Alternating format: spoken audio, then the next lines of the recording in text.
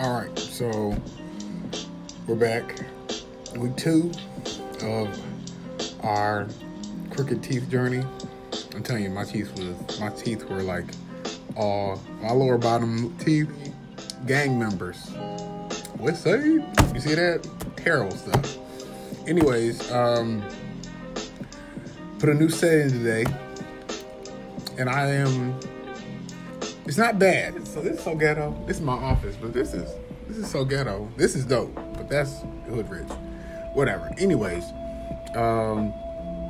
but there are some things I have learned over the week, and I gotta share them with you. So let's start. And then the napkin like shedded on one of these, and I had it was terrible. So keep this with you. I still want my auntie would make us some. Shout out to Auntie Muff. Auntie Muff, what up? Anyway, these vital.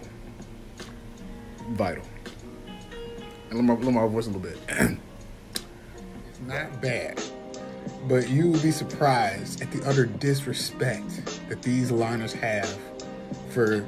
They have no regard for them. It's disrespectful, like utter disrespect. New pain. I mean, ugh. I got my lift back again, so I'm back on my 3LW. I'm still tired of the broken promises. Apparently. Tip 1, keep this with you at all times. This is your mouth guard. I left it at home one time when I came to work.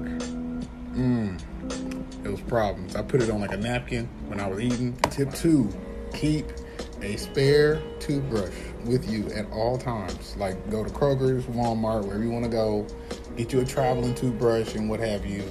And just keep it with you. Like brush your teeth a lot. Get some toothbrush. I decided to get the floss sticks. Shall we go? I got the floss sticks right here. Let me take them out. I keep them in a little travel. You see what I'm saying? It's vital. You know what I mean? Because you're going to brush your teeth a lot. And yeah. So you're going to need that for sure. For sure. Let me get a side profile. Just hit me up about the background music I have in my videos, so we're just gonna vibe to that right now together as a family.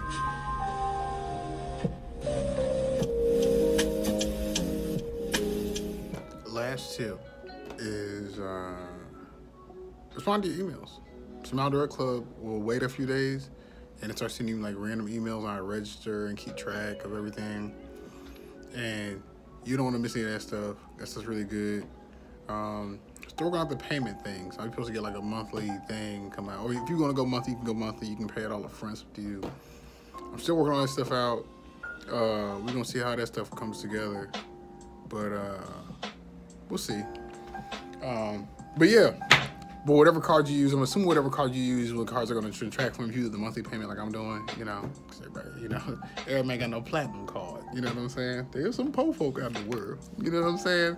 So, yeah. So keep that in mind, and, yeah, we in this.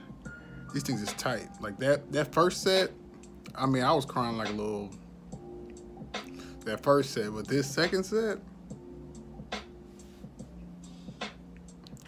the bar has been raised. The bar has been raised. But it's cool. They say I should be done by October. It shows you when you should be done by October on the website, which is good. Hold on, I'm going to show it to you.